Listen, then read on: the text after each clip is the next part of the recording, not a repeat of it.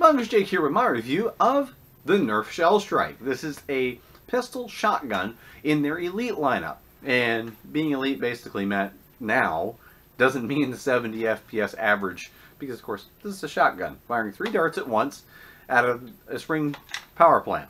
That isn't going to hit 70 feet per second on a burst of 3. But what it does mean is that you're going to get the elite color scheme, which is the heavy on the blue and orange with black and gray accents, and it has a slight tiger stripe pattern in the background if you look close. That's what it means more than the actual performance of the blaster. Now, doesn't mean it's going to be bad. It means that don't expect FPS ratings of 70 feet per second on a 3-shot burst. It's a shotgun. It's close range. That's what it's meant to be. It does retail for $15. And right off the bat, that is a huge positive. For those of you who just want to try a small shotgun, well, the Sledgefire itself, even in the past, and now the Trilogy, being $30, $35 blasters, that's, if you just want something to mess around with as a shotgun, that's still a little up there. I think they're worth the price, both of them themselves, but a $15 pistol shotgun, that had me intrigued, and as soon as I could get my hands on one, I did. I'm a little behind. Everybody else has already gotten theirs, but hey, they hit the shelves in my area over the past week or so, and I grabbed one. And this thing is just absolutely fantastic. Break action. It has a single-sided lever on the left-hand side of the blaster to actually release the front break action, and it does so not just by releasing a little notch, as you would expect. It actually pulls the entire plunger tube back, and the plunger tube just happens to have a little catch mounted on top that holds the barrel down. But it uses the exact same shells as came with the Trilogy, which is fantastic. As you can imagine, if they had came out with a separate shell type for the Trilogy and then another shell type for the ShellStrike, I would have been livid about that, because I already gave the Trilogy a little bit of a hard time at first on using a different shell type.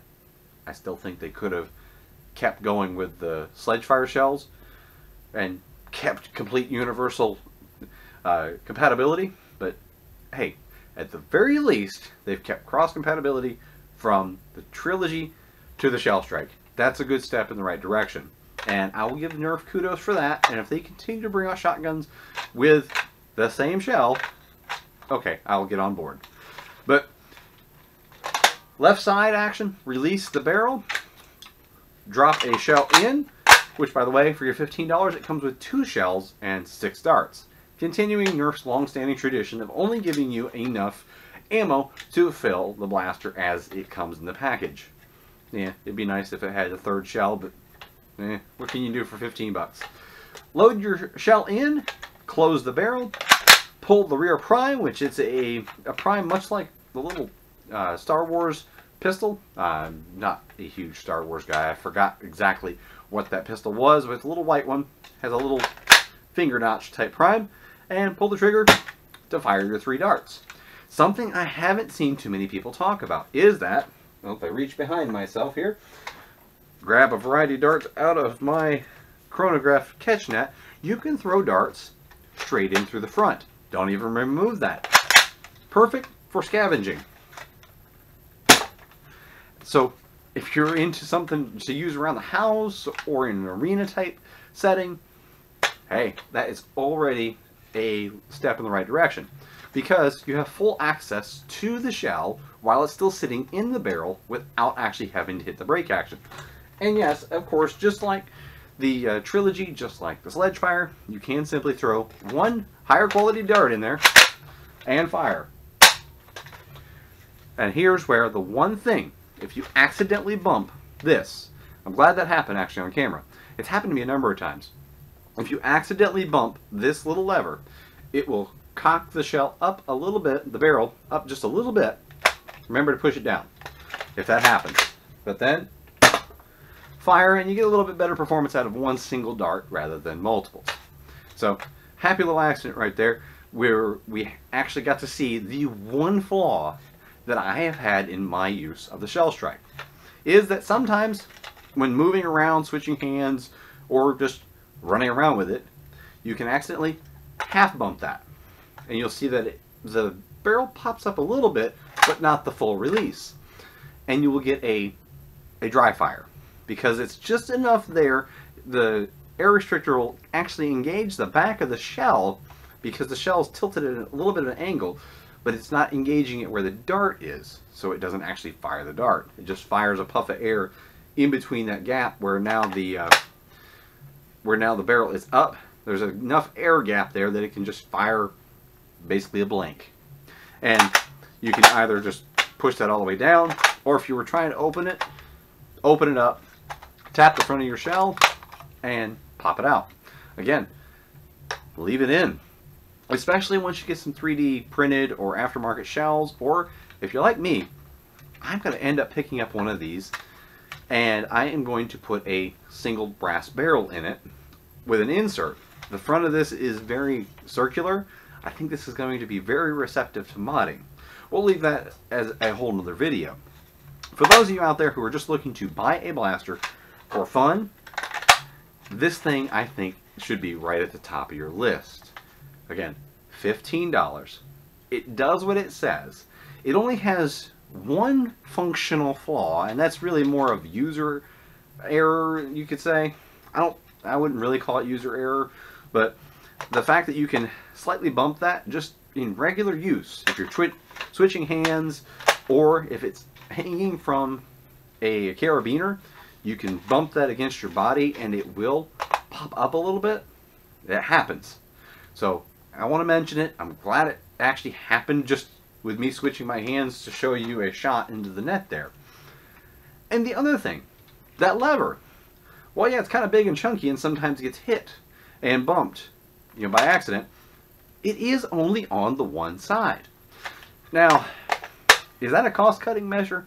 Is Nerf so tight that they want to, or they couldn't have put it on both sides? I don't know. I think they could have put it over here as well. But actually talking about the shell, overall, this thing is ergonomically very nice. The grip is very good, whether you're right or left-handed. And yes, I'm ambidextrous. The grip's nice. The trigger action is smooth. The release lever is actually quite smooth. It's got a little stiffness to it, so those of you with very small hands or weak fingers, I'm thinking the smaller ones, might have a little issue, but for any of us who are adults, which most of my viewers are, this seems to be fine. And yes, you can actuate it with your trigger finger on your left hand, which is how I've used it when I switched to my left hand. Like for me, I would switch to my left hand to peek around a corner. Now, for me personally, I don't have a lot to find fault with on a $15 blaster. This is not a price range that Nerf is very commonly associated with. And for $15, to be able to grab a shell, throw it in there, slam it home, and fire 3 darts effectively with enough power and performance to easily reach across your standard room. And that's all I'm looking for with a shotgun pistol. Now keep in mind, it does use the same shells as the Trilogy, which means that the $10 shell upgrade kit that you can buy, well, it has a rail attachment. It has one rail attachment on the bottom, which means you can slide this little thing on the bottom, lock it in place, and all of a sudden, you've got yourself a total of 6 shells if you keep one locked in the barrel ready to go, which again, remember, you can front load this thing if you want. 1 in the barrel, 2 in the holder that's built in, 3 in the holder attachment. So you can have 6 on board, and of course then, as soon as you dump that out, you just dump, grab, throw it in a dump pouch. And then, well, you got 5 more to go to. But I have very little to fault with on this blaster. I think for the $15 for this, the $10 for the shell upgrade kit, as long as they keep making this available, this could be really fun to use. 2 dump pouches.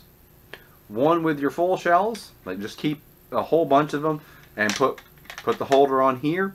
Keep a whole bunch of full shells in one pouch. And as you pop this open, you gotta tap it, which I'm gonna shave those little catch tabs out. Take your empty shell, throw it in the other dump pouch, grab from your full pouch, lock it in, fire, just keep dumping that out, and just keep going. You can actually run a viable and fun loadout based around this pistol. Now, I would still keep something with some power for range, but as soon as enough people start making aftermarket shells of this type instead of the sledge fire shells, because, and don't get me wrong, I still like the sledge fire over the Trilogy and over the ShellStrike, but this gives me mini sledge fire vibes all over because of the break action, and I think that's going to cause me to love this pistol. And get some singled shells, let me get some rival shells, let me get a mega shell, and I could really have some fun with this. And I think a lot of people out there could as well.